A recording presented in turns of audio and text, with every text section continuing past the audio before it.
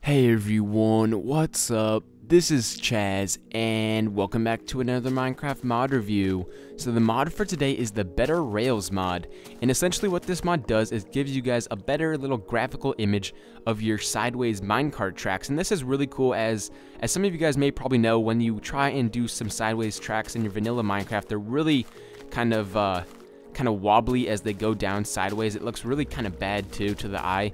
And what this mod essentially does is makes it really nice when you guys go down your minecart tracks, because as you probably know, when you try and ride sideways minecart tracks, it's kind of like this when you're in vanilla Minecraft, but now it's really nice. You get a nice little graphic to it too. I really like that.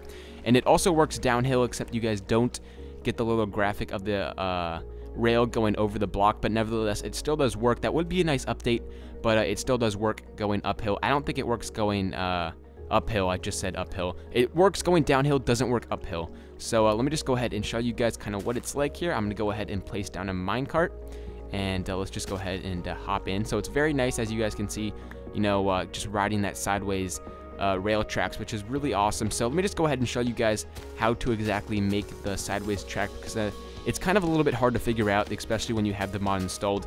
So essentially how it works is you guys just have to do this, that, and you just keep going like so to make it sideways, and that will make your sideways track. So yeah, it's a very, very simple mod, and this mod actually needs Forge. And the only reason I mention that is because myself, I'm sure a ton of you guys just go ahead to the mod thread and download it and just add it to your Minecraft. It uses Forge, and what that means is it's a different API, and what I mean by that is you guys need to have that installed, because if you don't, it will corrupt your Minecraft, and you have to have the latest version of it, which is kind of hard to find. So I'll have a link to that in the description, and make sure to download that and add that to your jar as well, because then your Minecraft wouldn't work, and that would be really bad. So the other part of this review, I wanted to talk to you guys about doing a different series, whether it be a different video game, a different mod let's play. I totally want to know from you guys. So what I was thinking of doing is Tropicraft, but since so many guys do that, I wasn't really sure on you know, if we really wanted to do that. So I'm looking for a good mod, kind of like Povertycraft, Tropicraft, something that hasn't been done a lot. So I'm not a big fan of Technic, just because it's a little bit too complicated, and those videos would just be like me going around trying to figure out what to do.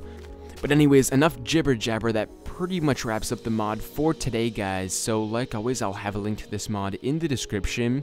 I would appreciate it if you guys took half a second to leave a rating.